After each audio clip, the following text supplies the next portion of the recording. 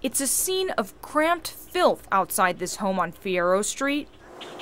The scraps left behind after over 50 dogs and one cat were removed from the property yesterday afternoon.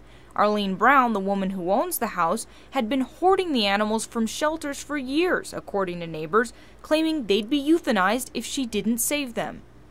At first it was not bad at all, And then all of a sudden she started bringing these dogs in and bringing the dogs in.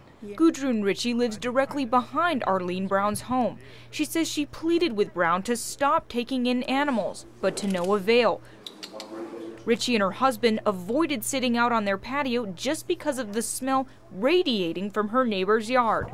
I can't even describe the smell. It was kind of like, almost like a sickening.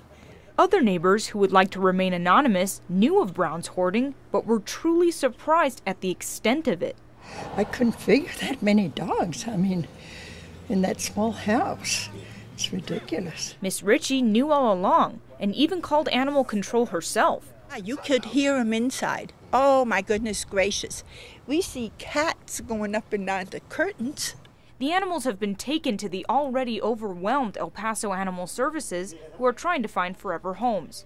Well, it's very difficult because we're at the high time of year, our impoundments are up, and so space is a problem.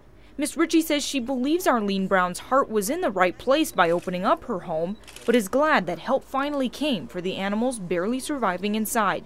Anna Giles, ABC 7.